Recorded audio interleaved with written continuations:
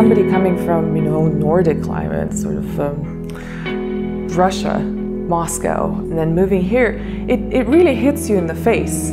So it took a while to process it and start making sense of it.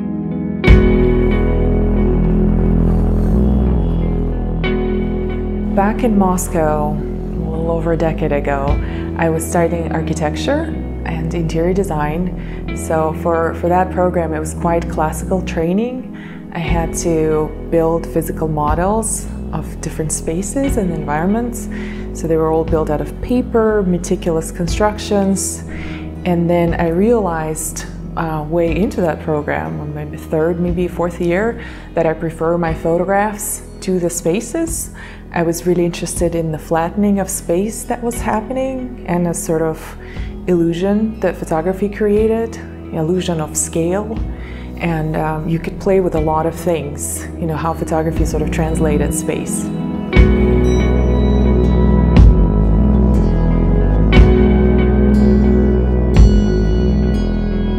And actually there was another thing that I rarely mention, but I think it's as important as my formal training in graduate school, was my 2-year gig as a shop window decorator.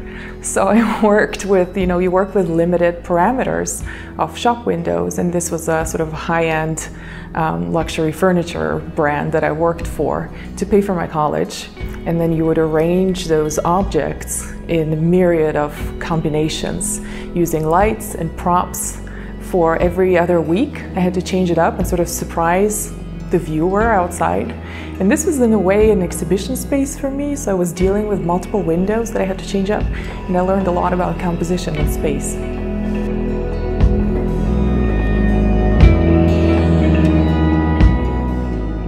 Miami seemed to me like a live-scale collage, and the whole project FloodZone started with exploring Miami, sort of processing the place through the lens. It's a place full of contrasts. It's fascinating. There's no one singular reading of it.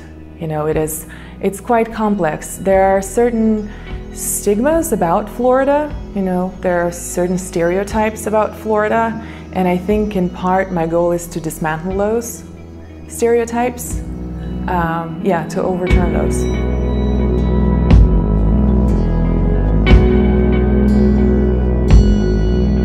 I don't want this work to be placed in solely environmental context. I think there are more layers to it than that.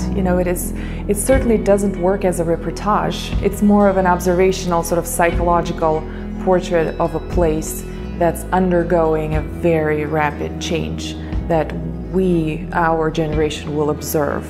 How do you live in the place? How do you make home in a place that's about to go underwater? It's essentially sinking. There's no solid ground, and yet it continues to get developed. It continues to expand. Florida is third state, I think, for inwards movement, migration. So it's growing, it's expanding despite all odds. The population is not moving away.